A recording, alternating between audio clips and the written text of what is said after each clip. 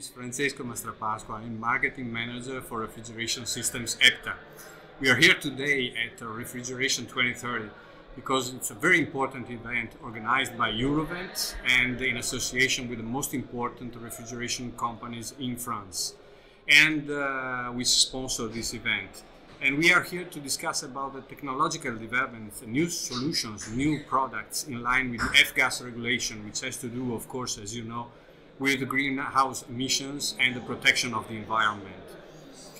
We've presented our FTE system, which represents the new industrial way for CO2 refrigeration. FTE is not a technical solution only, but it's a new business model, I would say, because it combines low costs, energy efficiency, and reliability in a very simple, global and industrial way. As an industry, our task is to make innovative solutions available on a large scale and to break down barriers. Well, this is our development, and it's driven by the idea to simplify, industrialize and globalize CO2 refrigeration.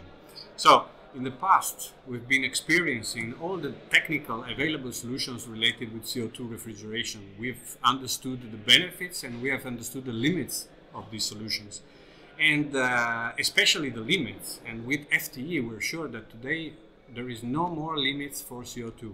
All the limits of the traditional refrigeration, CO2 refrigeration solutions are now completely cleared.